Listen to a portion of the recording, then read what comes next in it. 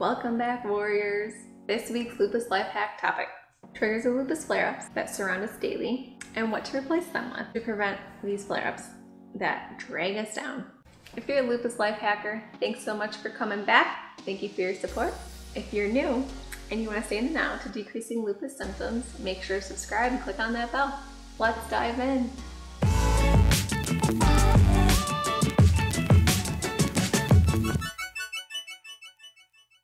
Do you wonder why you have the butterfly rash, mouth ulcers, have debilitating fatigue or chronic pain throughout your body? Do these symptoms that make you feel like you're just in a flare 24/7?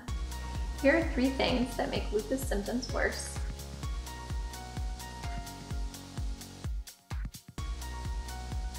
Your hair products. Now when you're going to the store and you're buying a hair product, you think that, oh, it's just, it's helping clean my hair. It's helping keeping my hair styled, which it does. What we're not thinking about is all the other stuff that's in it.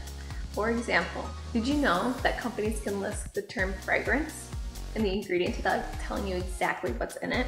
Fragrances are added to shampoo, body wash, soap, and beauty products. However, cosmetic companies don't have to legally disclose what's in the fragrance because it could be proprietary blend.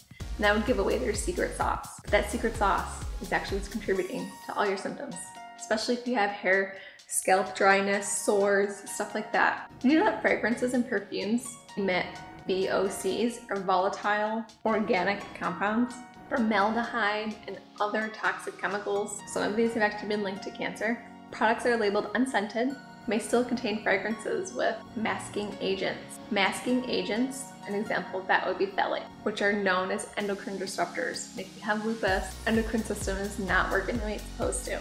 Some of these fragrances are linked to allergic reactions, whether they're subtle rashes or not, or they're severe asthma and migraine headaches.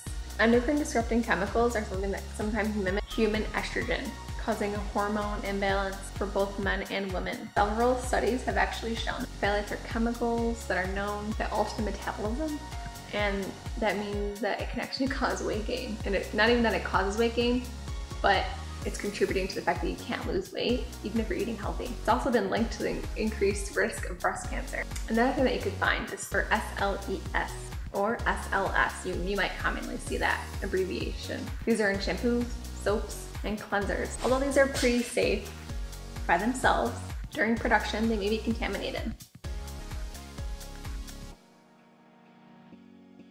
Because of possible skin irritations, Cosmetic Ingredient Review Board recommends SLS should not be used in exceedance of 1% in any product that's applied to the skin. Another one is retinol, or retinol palmitate, and retinol acetate. These are forms of vitamin A, that's why it sounds familiar, but they're not safe to put on your skin. A few studies have actually found that when retinol palmitate, or retinol is applied to the skin that was exposed to UV light, it broke down into harmful byproducts, including ROF, or reaction oxygen species. This causes damage to your cellular DNA, and it can even cause cell death. And when cell death occurs at the wrong moment in between the cell's lifespan, that's what can trigger other genes or other cells to be expressed or not expressed, and it's messing up the natural process of your body. So if you're suffering from hair loss, or you have sores on your hair, or very dry scalp that's making you lose your hair, thinning hair, I highly recommend Hair Gain. Why? It's only made with 5 ingredients that are natural to our grapeseed oil, organic castor oil, avocado oil, rosehip oil, Jamaican black castor oil, and these together were chosen specifically. This is something that I made myself and that I've been using, and it's worked so well in treating the hair loss, giving me the shine back to my hair. It helps it grow so long. I get compliments from hairstylists about the hair color, and they ask me what color I'm choosing, but it's my natural hair color. It just brings out this vibrance to it, and it's just so healthy. And you to be able to have the same thing, and that's where I started producing it. It's made in small batches to ensure cleanliness and quality. This is the Hair Gain. It's natural, chemical-free, cold-pressed organic castor oil, so there's no processing or heated treatments to it. There's no fragrance, no additives. That's it. Simple. It's only available on Lupus Health Shop. I'll put a link below. It's very cost effective. It lasts a couple of months, and it's super easy to use. Now when we're talking about skin products and supplements, there are some chemicals that you should avoid as well. BHA, this is a preservative, affects neurological system of the brain. It can alter behavior and has potential to cause cancer. It's added to foods too. Did you know the International Cancer Agency categorizes this as a possible human carcinogen, and somehow it's still in our products? It's also listed as a carcinogen under California's Proposition 65. It doesn't mean it's not going to be sold anywhere else. In fact, I recently bought a table from TJ Maxx and it has a sticker on it that says made with known carcinogens that known to California's Proposition 65.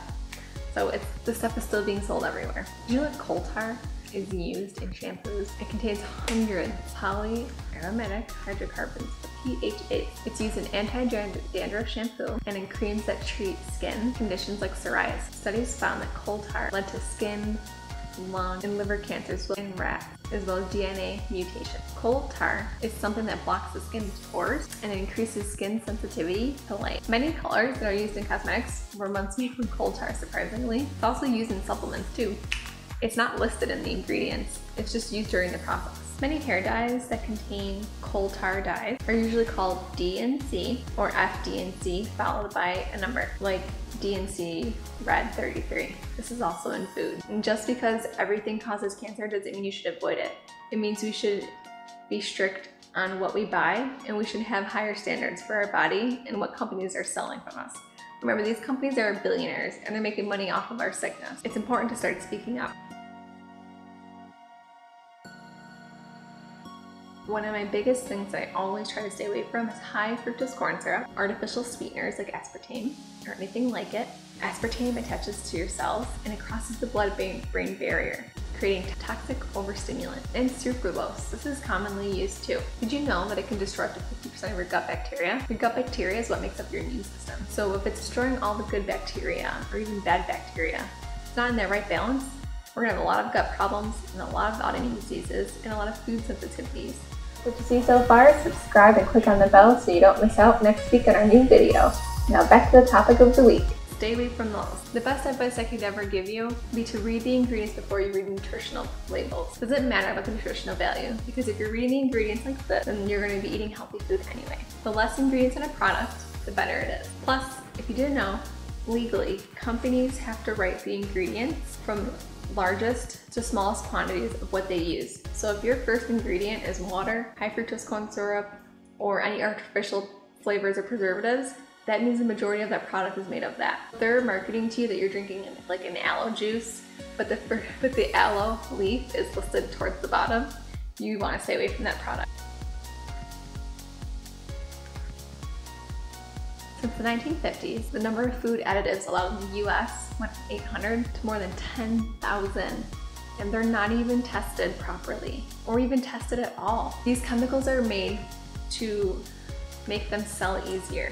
Nobody wants to eat meat that's not pink and juicy, right? Nobody wants to buy an apple that isn't perfect color red. Those are from GMOs, usually, and other chemicals. Nobody wants to eat a product that's not bright green. See that aloe juice, or maybe if you want to eat something that has red dye in it, it's not the perfect color red, they'll add more dyes to it. It's just for marketing and to make us as consumers buy more of it. 3 things. This is a term called GRAS, generally recognized as safe. This is a loophole created in the 1950s. Food companies are tasked with determining their own status for their own ingredients. So obviously they're going to say that their food is great and that it's safe. Once an additive is granted for GRAS status by an industry hired panel, the company doesn't even need to inform the FDA that the ingredient is used, and no independent third-party objective study is ever done. It's not even required. What can you do about it? Stop supporting companies that don't care about your health. Buy real food and organic as much as possible. Only buy products from places that have vocalized that they care and they've proved it by products that they give you. Example, of course, Lupus Health Shop. That is the entire reason of our existence. Another example is Thrive Market. Other examples would be Whole Food or Feel Right places that are your local. Stay away from any chain like Rite Aid, CVS, and stuff like that. Sounds like all of these things have a few things in common. Chemicals.